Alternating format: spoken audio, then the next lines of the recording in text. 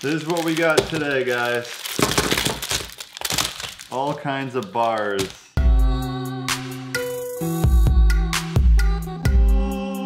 We are talking protein bars today. Boom, boom. Some of these are just crazy. We went to GNC yesterday thinking we'd get like 5 or 6 bars to compare. Turns out there's like 37 different low carb bars now. We've gotten to the point where we're labeling them grenade carb killer. So I wanted to do an in-depth analysis on the actual effective net carbs in these bars, because they're obviously lying to you. If it sounds and tastes too good to be true, it probably is. Exactly. It's like the parsnip chips. There's no free passes. There's no supplement that puts you into ketosis in under an hour after a cheat meal. Yeah. All of these bars draw on the powers of certain fiber supplements. There's a bunch of different ones, and sugar alcohols. Those are the 2 major components that are subtracting from the carb counts. Right. You got your fibers and your sugar alcohols. Basically, I think at the end we'll summarize with just like, which ones am I comfortable eating? Like green light, yellow light, red light type of thing. That's a great deal, because there's 12 here, so it's probably very difficult to sort through for just anyone. And even for us, like I look at the packaging, I buy it, I eat it, but in actuality, that's not how it should be done. So first off, let's touch on some of these hard to pronounce things that are in these bars. The big one, IMO syrup, isomalto-oligosaccharides, I think it's pronounced. This is the one that Quest bars originally started with, and a lot of these bars still currently use. IMO originally was thought to be like completely indigestible fiber,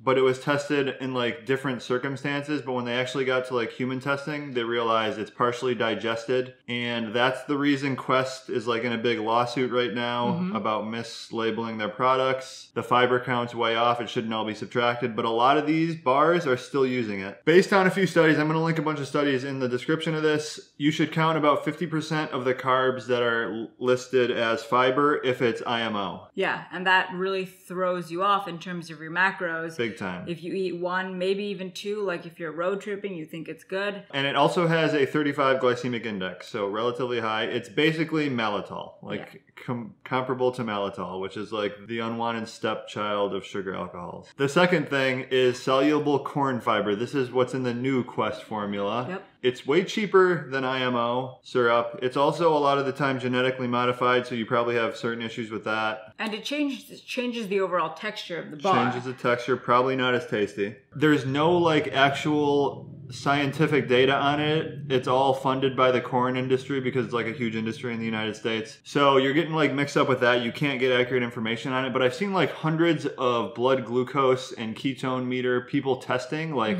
the IMO bar versus the corn fiber bar. Pretty much across the board, the corn fiber bar has almost no impact, and the IMO bar has a large impact. In calculating the actual carbs in these, you kind of have to just like come up with a value for these in your head. Right. So for the corn fiber, it seems to have really low impact, but I'm going to chalk it up as like 10%. You should probably count 10% of those carbs. This is just me throwing a number on something. So if you guys have better guesses for that number and reasoning why, let me know below. For the IMO, we're going with 50%. Then you have a couple of just other fibers that aren't really used that much, but they're thrown in there. There's chicory root fiber, polydextrose, tapioca fiber, and glycerin, which is like a vegetable-based fiber. All of those are pretty much fully subtracted or like a 10% count towards the carbs. Okay. And then the sugar alcohols. So malitol is one of those sugar alcohols we come across often when looking at like candies, like Russell Stover's candy. All the sugar-free candies contain malitol, unfortunately. There's 2.4 calories per gram, and then it also has a 35 to 60, somewhere in that range, glycemic index. 35 is just like raw malitol. It can get up to like 65 if you're talking like the malitol concentrated syrup, which is what a lot of Atkins products use. So if you're looking at malitol, you would also be looking at it as counting 50%. Erythritol, which we use often, 0 glycemic index, 0.2 calories per gram.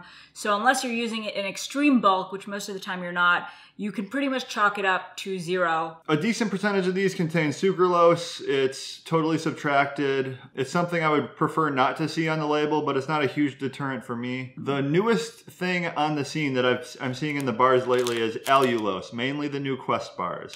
And I did a bunch of research to kind of figure it out. On these hero bars, they actually have like a little crash course on allulose right on it. That's cool. And it's actually pretty cool. So the whole game with all this stuff is just like getting something that tastes super good and sweet. Right. So on your tongue, it's sugar basically, but it isn't digested like sugar. It passes through your small intestine without getting digested. So this is not a sugar alcohol. It's a rare sugar, which I've never heard until this. It's just like something that's rarely found in nature. Humans can't digest it, but it tastes very sweet.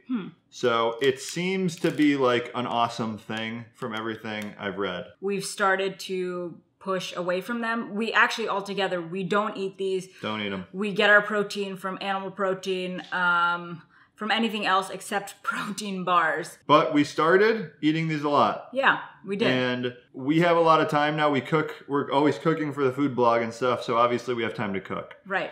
If you don't have time to cook, there's a bunch of these that are decent options. Obviously not great options, but they're decent. A lot of people need the convenience, need the on the go. So let's go through them. Yes. We'll try to make this quick. There's a lot of info here though. So we're going to start with Chef Robert Irvine.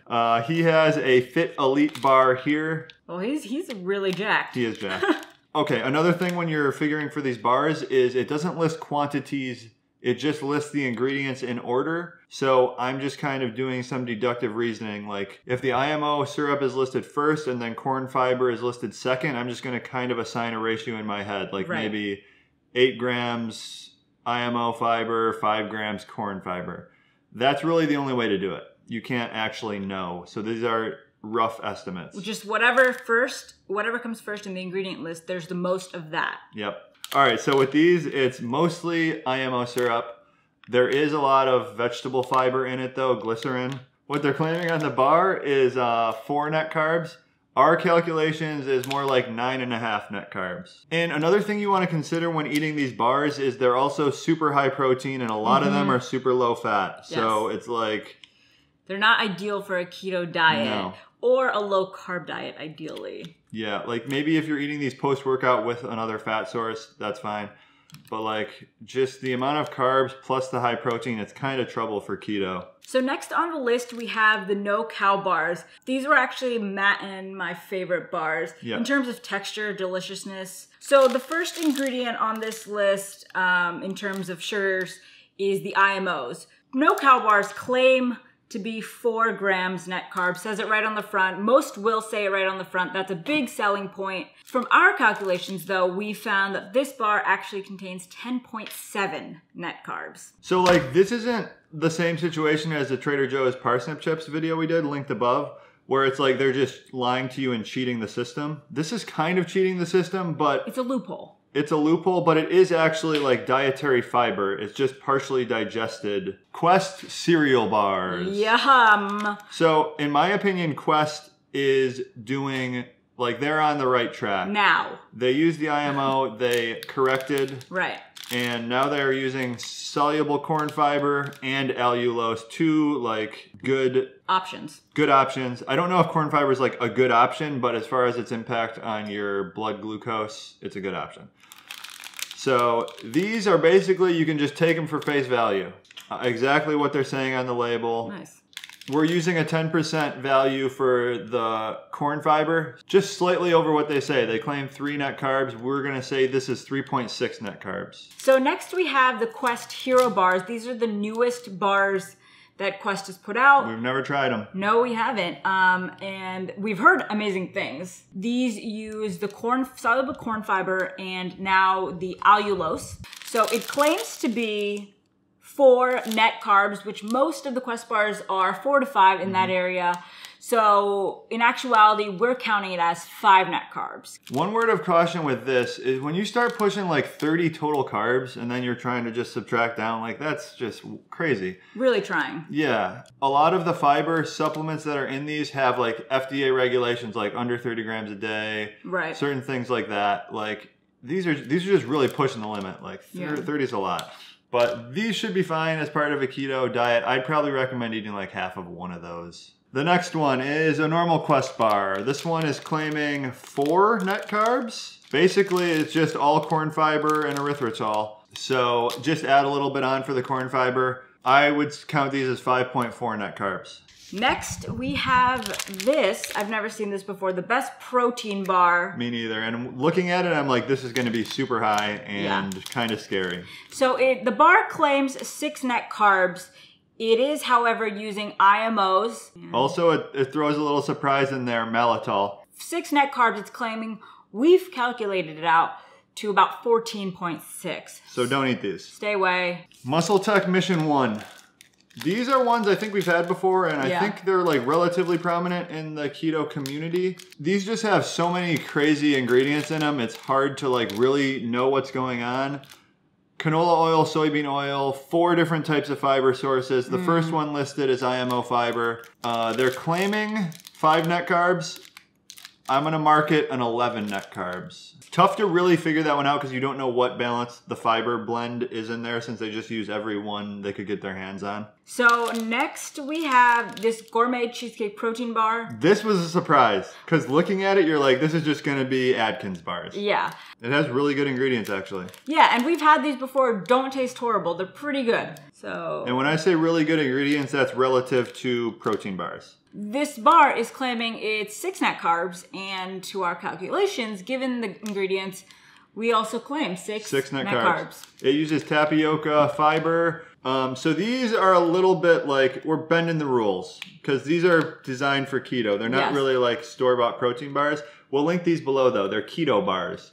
And these are just good stuff, super high fat, not high protein. And they claim to be 2 grams of net carbs, and they are 2 grams of net carbs.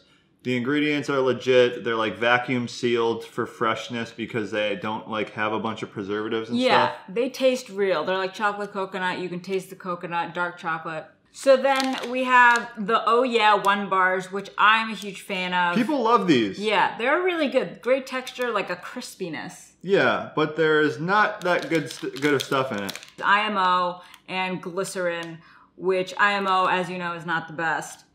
So it claims... Does it say on the front? 4 net carbs, but given the IMO and the glycerin in the ingredients, we've put this at... Well, there's actually 10 grams of maltol in it as well. So, jeez. Yeah, these are really bad. I mean... So, yeah, that puts our calculations at 12.4 net carbs. 2 more! Oh, I get the honor of doing the Grenade Carb Killer. This one is claiming 2 net carbs. It has a ton of maltol in it, 11 grams. The fiber is polydextrose, which is vegetable derived. You can pretty much subtract that.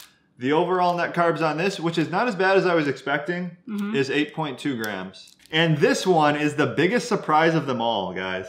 So these are the Atkins bar, not the ones you like normally see. These are the lift ones, which I've never seen. So the other Atkins bars have primarily maltol. Primarily, but I think they're starting to switch it up a little bit. It uses soluble corn fiber, it uses glycerin, and some sucralose is also in there. And it claims 4 net carbs. To our calculations, we would put this at 6 net carbs. Not terrible, and you know, when you think of Atkins, at this point you're thinking just like maltol bomb, tons of, you know, undesirable stuff in there. This bar is actually like pretty legit. Yeah. They have good ingredients, like for a protein bar. All their ingredients fit on 2 lines. They have like some coconut oil. They're not really like hitting you with soybean oil and all this stuff. Like, they just really shot themselves in the foot with the first set of bars, so now no one like wants to even look at Atkins. The first 30 years? Yeah. But yeah, these are a huge surprise to me. I would eat this. Okay. So that comes down to, we've given you all the numbers. What would we eat? So we were originally going to do a green, yellow, red light spectrum to give you an idea of what to eat, maybe what to eat, what not to eat, but... There really is no yellow lights. Yeah. It's either green or red. Will you or won't you? So this is just us. Like, this is what I'm comfortable eating and what I would not eat. What we would eat. What we would eat first. Keto bars. Definitely, hands down. That's my number 1 pick. It's a little bit of a different category, though, in my opinion. The Quest bars. We'd eat all the Quest bars. I would say probably original is where you want to go. And then the Hero. And then cereal. And then cereal. Okay. Lift per Atkins bar. Surprisingly. Yeah. This was the biggest surprise to me. They're doing some things over there. They actually have like a decent, like relatively healthy, low carb protein bar. This cheesecake bar we've had once before. Very unassuming, but it's not bad. And then what you should stay away from if you can help it. Yeah. I know a lot of you guys are into these 1 bars now. I would stay away. Maltol, IMO syrup, is just a lot of stuff going on there. Yeah. That's a stay away for me. Then the Fit Elite bars, we've seen these go around. Just because a chef condones these and he's jacked doesn't mean you should eat them. The Carb Killer, this is the closest one to being a green. I think you can fit this in if you want to really badly. I don't see why you need to, though, when you have Quest bars and stuff. It does have maltol, though. It has maltol. That's the downside. Be wary. Then there's the no cow bars, sadly. I would say that's also like maybe in the yellow light category, just because it has really good ingredients. It just uses, like, if they switch to corn fiber, this would be a green. But see, they're going for more of like the non-GMO, gluten-free, vegan, like sugar-free, okay. So most of the corn fiber is genetically modified. That's one thing to note. This one's really bad, just not good ingredients and terrible high packaging. carb. It claims to be 6 grams of net carbs already. Which is high. Which is high, yeah. Stay away. And then the Mission Elites, also stay away. We've had these, not even that great tasting. No. But yeah, definitely a red light for us. Yep. I'd recommend you just going with Quest bars, because anywhere you're going to find like this type of stuff, you can find Quest bars, basically. Yeah, right? exactly. Hopefully we can return those like 6 that we want. We can. The guy said we could. Exactly. Let us know if you have contradicting information. I comb the internet as hard as possible, but let me know what you guys think of this and if you have any reasons why you think our calculations are off. Bye. If you don't know, now you know.